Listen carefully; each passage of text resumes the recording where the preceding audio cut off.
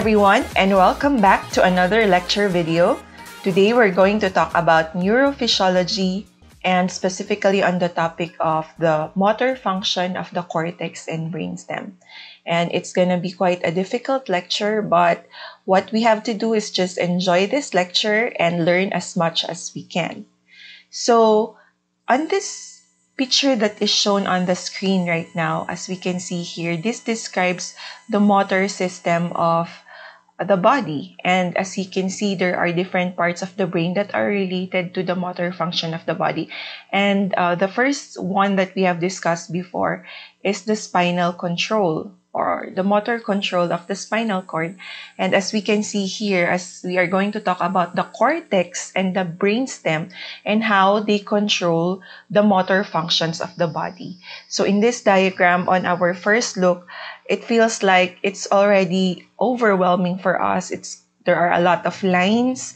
There's a pink line, a blue dotted line, a green line, and a red line.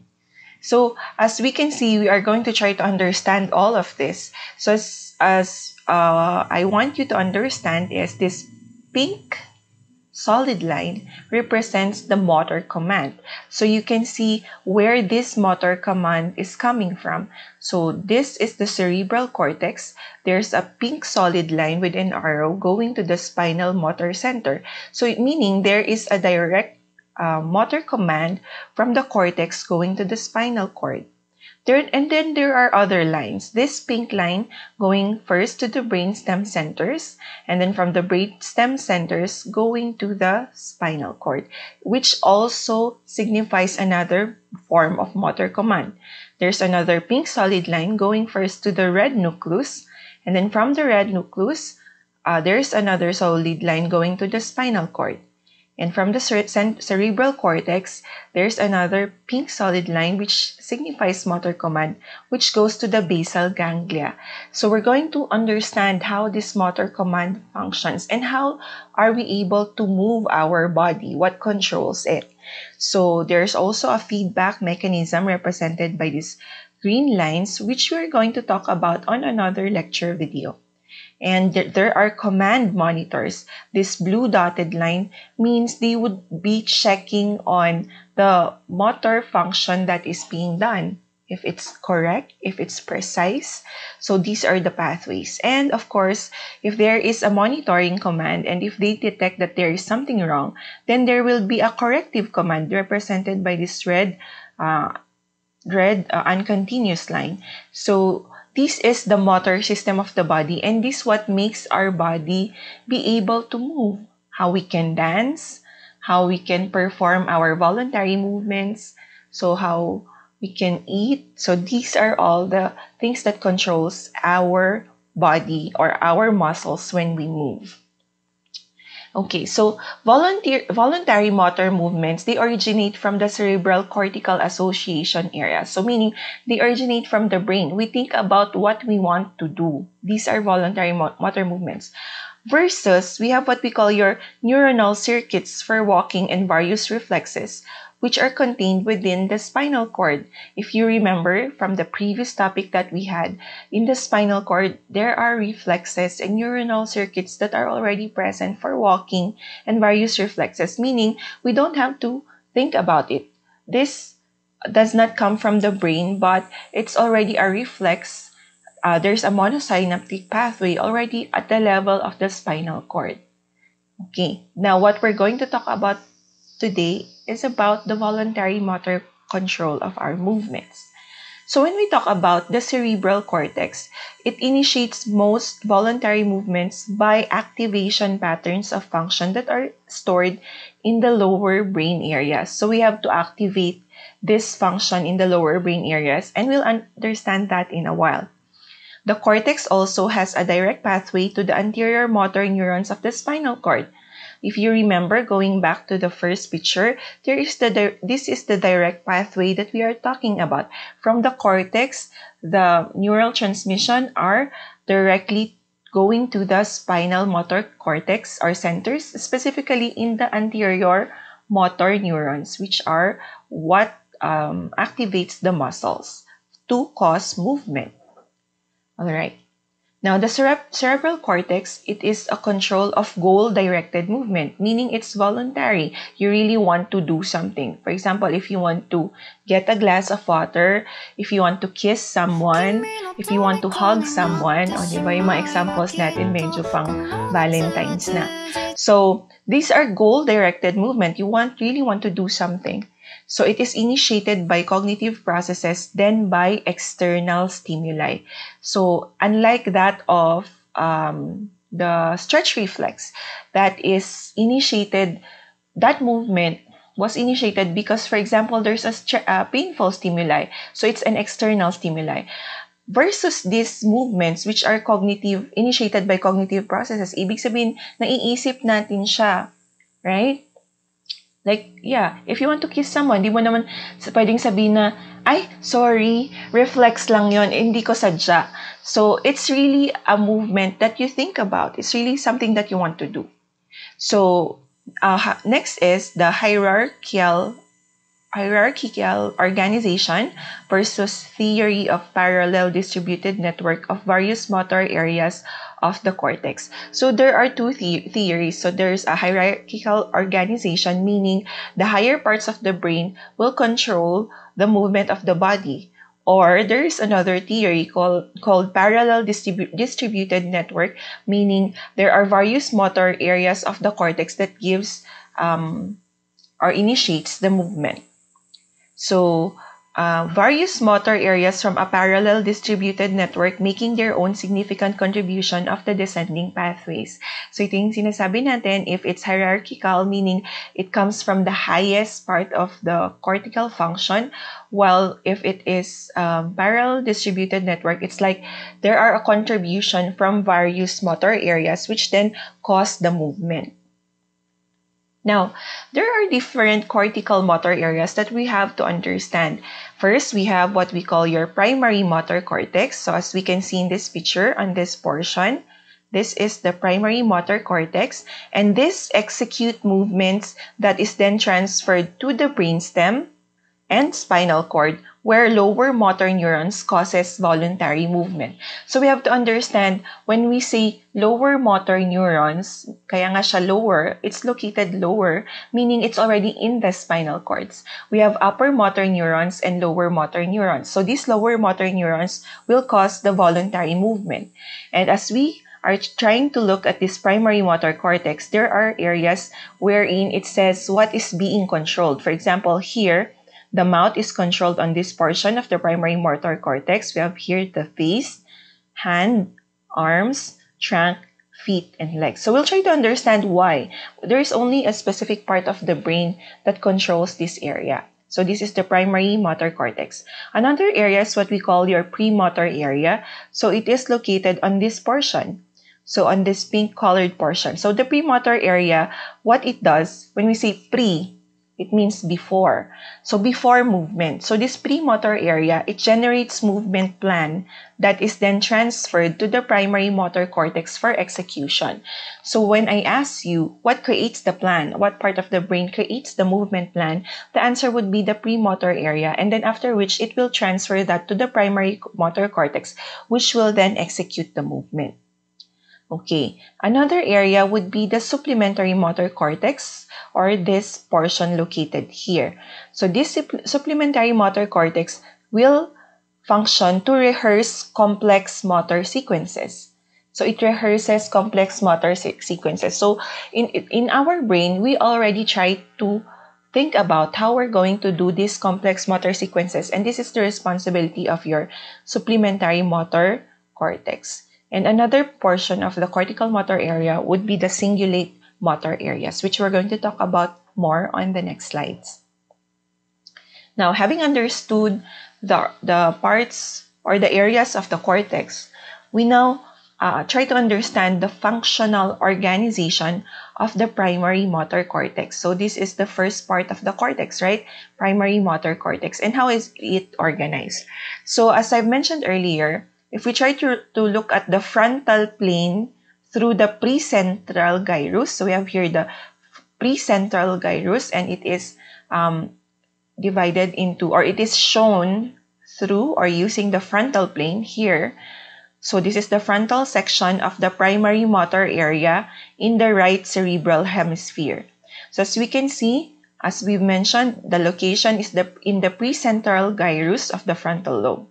Now, more cortical area is devoted to those muscles involved in skilled, complex, or delicate movements. So, if we try to think about how we perform our movements, what part of the body usually performs skilled, complex, or delicate movements? That's why it's very important to protect these parts of the body because this performs most of the function that are specific and detailed. So, we try to look at the hands, right? So the hands has a very skilled and complex and delicate movements. It can do a lot of things, di ba? Ano bang pwedeng gawin ng kamay natin? There are a lot of things that we can do with our hands. That's why our brain devotes more area of the cortex to control the hand. That's why, as you can see here in this picture, it's very large. Aside from that, it's also, we have the face, specifically the mouth, that is really being shown here to have more cortical areas assigned. So for vocalization, salivation, mastication. So the jaw, tongue, and for swallowing. So more cortex or more cortical areas assigned. Even for the lips. The lips has also skilled, diba? Skilled function. Ano kayong skilled function niya? What else? Complex or delicate function, such as here, I'm talking. Okay, when we eat. Okay, and when we do other things with our lips. So here, we have the face, the eyelid, and the eyeball, the eyebrow, and the neck. So makikita natin dito, it is located on this portion of the frontal lobe. So, or the part of the cortical area. We also have here the thumb, the index, middle, right, a ring, and little finger. So here, the hand. So if you try to measure the cortical area that is assigned just for the hand, it's really very big. Kasi nga, we have to devote to those muscles with more skilled, complex, or delicate movements. For the wrist, elbow, shoulder, trunk, this is for the hip, knee, ankle, and toes. So this is the functional organization of the primary motor cortex.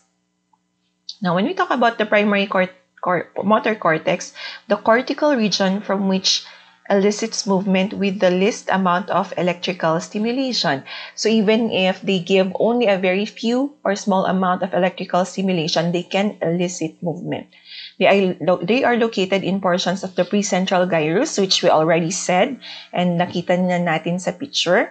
And it is in Brodmann's area 4. So we'll talk about this in a while. The primary motor cortex is also known as the area pyramidalis, which contains Bett's pyramidal cells. So these are the types of cells located in the primary motor cortex, with topographical representations of the different muscle areas of the body, which is also known as the motor homunculus. So when we talk about topographical representations, this is what we're talking about. This is the homunculus, meaning there are specific areas of the cortex which controls specific body parts. So we have mentioned that already. So movement is evoked by many non-contiguous columns throughout wide regions of the motor cortex. Now, the motor cortex, primary motor cortex, is important for voluntary initiation of finely controlled movements of hands and fingers. So we have emphasized on that already. It exerts continual tonic stimulatory effect on anterior motor neurons of the spinal cord, which maintains the muscle tone. So, for example, if we're trying to do something, nagiging continuous, the primary cortex will continually give or provide stimulatory effect to the spinal cord, specifically in the anterior motor neuron, to maintain the muscle tone of that specific muscle being used. So again, this is the primary motor cortex, which we just discussed. I hope you remember the homunculus, which is the topographical representation of what the cortex or what part of the body is being controlled by the cortex. Now, let's move on to the supplemental and premotor areas. So when we talk about supplementary motor area, this portion, it causes bilateral contractions. That's why when we try to look at the location, it is also located bilaterally. So it provides background for the finer motor control of the arms, hands, by the primary motor cortex and premotor area by providing body-wide attitudinal and fixation movements. Remember what we mentioned earlier, it is for rehearsing this complex movement. Now, the supplementary motor area, if it is stimulated, it can also cause movement of single joints, but it requires higher intensity and longer duration stimulation versus the primary motor cortex. We have also to remember if there is a stimulation, it will result either in complex postural movements and vocalization, or it can also cause an arrest in speech and movement. So this is what is being done. If there is the destruction of the supplemental motor area, the result would be lack of bilateral movement or loss of movement of opposite extremities. So we have to remember that. Now, the cingulate motor areas, this is what we were talking about earlier. When we talk about cingulate motor areas, it is divided into dorsal, which is posterior, ventral, anterior, and rostral cingulate motor areas. So it also contributes to the corticospinal tract and has its own somatotopic map. When we talk about somatotopic, this term means that when a specific part of the body, is associated with a distinct location in the central nervous system rather.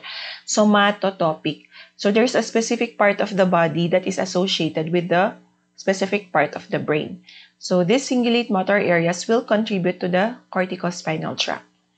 Now, it requires high-intensity stimulation to evoke movement, so just like the supplementary motor area, and it is related to preparation and execution of movements. So if we try to understand this cortex motor function is very, very intricate, or it's very complicated, but it is really needed for us to be able to move properly. Now, there are specialized areas of the motor cortex. We have what we call the Broca's area. So this area, when damaged, will cause decreased speech capability. So Broca's area, we have a mnemonic here, which is BMWs. So meaning the Broca's area is for motor control. Okay, motor control. While the Wernicke's area is for sensory control of speech. Okay, so when the Broca's area is damaged, it will cause decreased speech capability. It is closely associated with area controls appropriate for respiratory function for speech. Now, another area that is a specialized area of the motor cortex is eye fixation and head rotation area. So this is specific for coordinated head and eye movements. And of course, the hand skills area, when this is damaged, it will cause motor apraxia or the inability to perform fine hand movements. So apraxia, inability to perform fine hand movements. Now, how are these signals being transmitted from the cortex? So how do we have the transmission of these cortical motor signals? There are two pathways. We have a direct pathway and an indirect pathway. When we talk about direct pathway, this will involve the corticospinal tract, and this is for discrete and detailed movement. We'll talk more about that. Indirect pathway, on the other hand, will send first signals to the basal ganglia. If you remember the pink line going to the basal ganglia, there is also indirect pathway going to the cerebellum and to the brainstem nuclei. So these motor centers and pathways are divided into two. We have a pyramidal tract and an extrapyramidal tract. Both of these pathways are essential for voluntary movements, and here we can see for the pyramidal tract, we have the corticospinal and cortical bulbal tracts that passes through the medullary pyramids. So why do we call it? I want you to understand this, class. Why do we call it pyramidal tract? Because these pathways passes through the medullary pyramids. Pyramidal tract.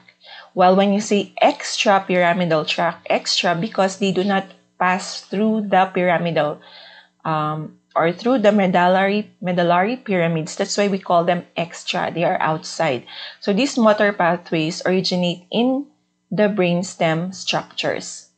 Okay? It originates in the brainstem structures, but they do not pass through the pyramids.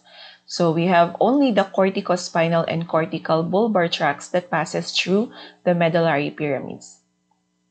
So we have here, as we're going back, we have here the direct pathway, the corticospinal tract. Why do we term it corticospinal tract, and how are you going to learn about those words? So first, class, you have to check what was the first word mentioned. Cortex, right? Corticospinal.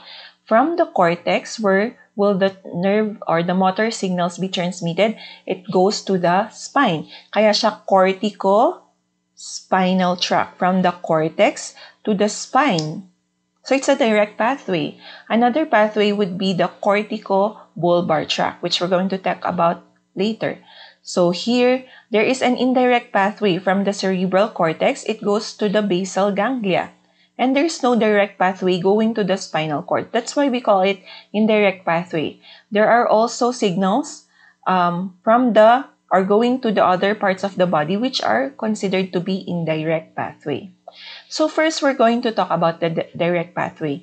We call this the descending motor pathways. Why descending? Because it comes from the brain. We said earlier that voluntary movements do not have an external stimuli. Rather, it is initiated by the brain. That's why it will be considered descending. So we have a lateral system, a medial system, and a monoaminergic pathway. Let's talk about first about the lateral system. So we have the lateral corticospinal, lateral corticobulbar tract. Both of these tracts, they terminate in the limb muscle, motor neurons, and lateral interneurons of the spinal cord gray matter. Just think about it this way. It always terminates in the spine because that is where the corticospinal tract is heading. So this is a picture showing us the lateral corticospinal tract. We have here the motor cortex, class, left and right motor cortex. And from the motor cortex, it will pass through the posterior limb of the internal capsule. Then we have here the genu of the corpus callosum, so both right and left hemisphere. It will pass through the basis pedunculi of mesencephalon to the longitudinal fascicles of the pons. These are parts of the brainstem already. And to the pyramid of medulla oblongata. That's why it's called a pyramidal tract, right? So there will be decussation. It will cross over, class. So look at this portion. There is a decussation from the left going to the right lateral corticospinal tract, and as well as for the left corticospinal tract going to the right lateral corticospinal tract. So after the pyramids, that is where the decussation of fibers occur. Aside from that, some of the fibers will go to the ventral corticospinal tract. So let's talk about the lateral corticospinal tract. It originates from the primary motor, premotor, supplemental, and cingulate motor areas of the frontal lobe and the somatosensory cortex of the parietal cortex. So we have discussed that from this portion. And the cells are the pyramidal cells of layer 5 or the giant Betz cells. So that's what we call the cells located in the lateral corticospinal tract. So as we have mentioned, the cortical, just to give a detailed discussion on the corticospinal fibers, we have 34,000 Betz cell fibers. It make up only about 3% of the total number of fibers. Now, 97% of the 1 million fibers are small diameter fibers, which functions to conduct background tonic signals. It feedback signals from the cortex to control intensity of the various sensory signals to the brain. So these are what makes our corticospinal fibers. The Betz cell fibers only comprise a very small amount of these fibers, only 3%. Majority of the fibers are small diameter fibers. So it controls the feedback signals from the cortex to control the intensity of the signals from the brain. As we have mentioned earlier, we only need a very small amount of motor signal from the cortex to initiate movement. Now, the termination of the cortical spinal tract, along with the fibers of the rubrospinal tract, they terminate mainly in the interneurons of the intermediate area of the cord gray matter. As I've mentioned earlier, spinal, this is the end portion. Dito siya gustong pumunta. But specifically, it could be in the interneuron or directly into the anterior motor neuron. So some terminate directly into the anterior motor neuron in the cervical enlargement of the spinal cord to control discrete movements of the hands and fingers. So I want you to remember this. Some will already directly terminate in the anterior motor neuron. If you remember our lecture on the spinal cord, there is an interneuron and an anterior motor neuron. So some will already directly terminate or end in the cervical enlargement, specifically at the anterior motor neuron. So these are specific for control of the movements of the hands and fingers. So I just want to show you here where this is the spinal cord. We have the anterior motor neuron, and we have here for the lateral corticospinal tract, this is where they terminate. So corticospinal tract from pyramidal cells of the cortex. So we have here next the corticobulbar tract. Okay, so corticobulbar, meaning the signals are still from the cortex. Okay, corticobulbar tract, it does not end in the spinal cord. So these arise from the lateral aspect of the primary cortex, and they receive the same inputs as the corticospinal tract. But as we can see here, it does not go to the spinal cord. Rather, the fibers converge and pass through the internal capsule of the brainstem. So they converge and pass through the internal capsule of the brainstem. Neurons terminate on the motor nuclei of the cranial nerves. So that's why it's called corticobulbar. When we say bulbar, they do not end on the spinal cord. Rather, it ends on the motor nuclei of the cranial nerves. Then they synapse with the lower motor neurons, which carry signals to muscles of the face and neck. So the corticobulbar tract controls the movements of the face and neck. They are involved in the control of facial and jaw muscles, swallowing, and tongue movements. Now, we have the rubrospinal tract. Rubro, this means red, going to the spine, rubrospinal tract. They originate from the magnocellular portion of the red nucleus in the midbrain. So the rubro pertains to the red nucleus located in the midbrain. So in the spinal cord, they lie ventral to the lateral corticospinal tract. So meaning they lie anterior. So as we can see here, this is the corticospinal tract lateral. The rubrospinal tract will terminate on this portion. It is ventral to that of the corticospinal tract. So it affects motor neurons controlling distal muscles, and it is an accessory route for transmission of discrete signals from the cortex to the spinal cord. So it's not directly to the spinal cord. It goes first from the cortex to the red nucleus, and from the red nucleus to the spinal cord. It is an area of integration of activities of motor cortex and cerebellum. So if we try to look at the picture, so just to explain to you class, from the cerebral cortex, motor signals will be transmitted to the red nucleus in the midbrain. And from the red nucleus, going to the spinal cord, this is the pathway which we call rubrospinal tract. It already starts from the red nucleus going to the spine. But as we can see here, there are motor signals from the cortex to the red nucleus. Alright?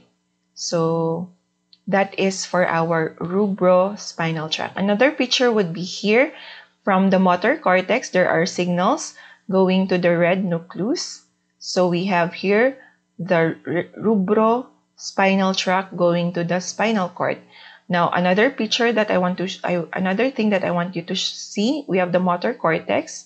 It has signals, and then it will stop only at the motor nuclei of the different cranial nerves. So that is the this is rather the cortico-rubral tract that is being shown. From the motor cortex going to the red nucleus, we call that cortico-rubral because it's from the cortex to the red nucleus, cortico-rubral. But from the red nucleus to the spinal cord, we call that rubrospinal tract. Okay, now we have discussed the lateral system. Let's move on to the medial system. So the medial system class are made up of the medial corticospinal tract and most of the corticobulbar tract. These terminate in the medial group of interneurons of the spinal cord and equivalent neurons in the brainstem. So remember, the corticospinal tract has a lateral portion, but some fibers of the corticospinal tract will go to the ventral area. So this is what we call then the medial corticospinal tract. Now the function is the control of axial muscles, so that of the trunk, and bilateral contractions for bilateral functions and for postural support. So the ventral corticospinal tract is important for the postural support that we have. Now, let's move on to our extrapyramidal tracts. When we talk about this extrapyramidal tracts class, we see here on this picture, in this figure, we can see the medullary reticulospinal tract. We have the lateral vestibulospinal tract and the pontine reticulospinal tract. So just listening from the terms class, we know that the pontine reticular spinal tract will start from the pontine reticular nuclei and end in the spine. We also have a vestibulospinal tract. So from the vestibular nuclei, the motor signals will terminate at the level of the spinal cord. And a medullary reticular spinal tract, from the medullary reticular nuclei, it will end in the spinal cord. Now, here is a summarized table of the extrapyramidal tracts class. And we can see here the rubrospinal tract, the distribution, and the actions. So from the red nucleus, it will terminate in the interneurons of the lateral spinal cord. So the action would be, it will stimulate flexors and inhibit extensors. So this is a summary table. I want you to learn about this. The pontine reticulospinal tract, from the pons to the ventromedial spinal cord, meaning anterior and medial portion. It will stimulate both flexors and extensors, but mainly extensors. For our medullary reticulospinal tract, we have medullary reticular formation to the spinal cord interneurons in the intermediate gray area, and it will inhibit both flexors and extensors, but mainly extensors. We also have the lateral vestibulospinal tract, from the diateres nucleus to the ipsilateral motor neurons and interneurons. And the action would be to inhibit flexors and stimulate extensors. And the tectospinal tract, from the superior colliculus to the cervical spinal cord. This is for the control of neck muscles. So it's very important also to learn about this tectospinal tract. Now, class, these are the extrapyramidal tracts. I know there are a lot. This is a lot to accommodate. And sabi nga namin when we were studying in med school, we have to forget our childhood memories in order for us to have new space for memory for our brain. Diba? Nakakatawa lang. Kalimutan na muna natin yung mga memories natin, yung childhood natin, para naman magkaroon tayo ng space for the memory to save yung terms na tectospinal tract, rubrospinal tract. But really, this is a little difficult to learn. But if you try to understand the root words, when you say rubrospinal, you will already know where it starts and where will it terminate. So that's how you should understand these pathways. So again, we have here the motor system. I hope this is better understood by you now. So from the cerebral cortex through the corticospinal tract, it will terminate in the interneurons or in the anterior motor neurons of the spinal cord. And then this will stimulate the muscles to produce an action. And then there will be a feedback mechanism. So the receptors in the muscle, upon the movement of the muscle, will provide sensory signal to the spinal relay nuclei, and then to the spinal cerebellum, and to the different parts of the body, which will then correct a movement. And then going back to the cortex, and then another transmission of motor signals will occur. So just a brief review of the incoming sensory pathways to the motor cortex. When we talk about this, subcortical fibers from adjacent areas of the cortex, especially from somatic sensory areas of the parietal cortex and visual and auditory cortex. So we have here subcortical fibers as well from opposite hemisphere, which passes through the corpus callosum, will provide incoming sensory signals to the motor cortex, as well as somatic sensory fibers from the ventrobasal complex of the thalamus. So, dami niyang sinasabi, but what it only wants to say is that in the motor cortex, it will receive sensory signals from different areas, in the adjacent areas of the cortex, in the opposite hemisphere, and from the thalamus. So from the thalamus, it will receive cutaneous and proprioceptive fibers. There are also ventrolateral and ventroanterior nuclei of the thalamus for coordination function between the motor cortex, basal ganglia, and cerebellum. And fibers from the intralaminar nuclei of the thalamus, which will control the level of excitability of the motor cortex, and some of these may be pain fibers. Okay. So sensory feedback, which are important for motor control. So there are feedback from muscle spindles. So this will feedback the length of the muscle, which we discussed before. We also have tactile receptors, and proprioceptors fine-tunes these muscle movements. Length mismatch in spindle causes autocorrection. That's why we need really the muscle spindles and Golgi tendon for feedback. Compression of skin provides sensory feedback to motor cortex on the degree of effectiveness of intended action. So it's very, very nice to look at our brain class. It's like a lot of people are working in order for us to do what we need to do, or to perform the movement precisely and correctly. So the excitation of spinal motor neurons. So we have the layer 5 of the cortex. Excitation of 50 to 100 giant pyramidal cells is needed to cause muscle contraction. And most cortical spinal fibers synapse with interneurons. But remember what we said earlier, some will synapse with anterior motor neurons at the portion of the cervical enlargement, which will control what? The hands and fingers, movement of the hands and fingers. So some corticospinal and rubrospinal neurons synapse directly with alpha motor neurons, which I just said, in the spinal cord, especially in the cervical enlargement. And these motor neurons innervate muscles of the fingers and hand. Paulit-ulit. Okay, but that is for emphasis class. Now, we have the final common pathway. When we talk about the final common pathway, this means that the motor neuron by which nerve impulses from many central sources passes to a muscle or gland in the periphery. Meaning, narating niya na yung gusto niyang marating. Diba?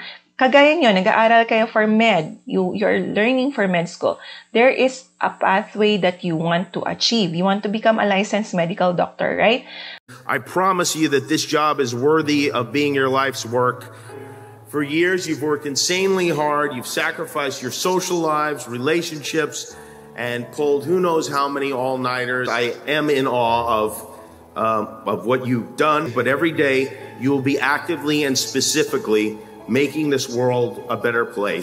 Medicine is magic for adults, and it is. It is magic that's made possible. Now, for the motor function of the cortex, the final common pathway means that the motor neurons or these nerve impulses has already reached the muscles that they want to activate or cause movement.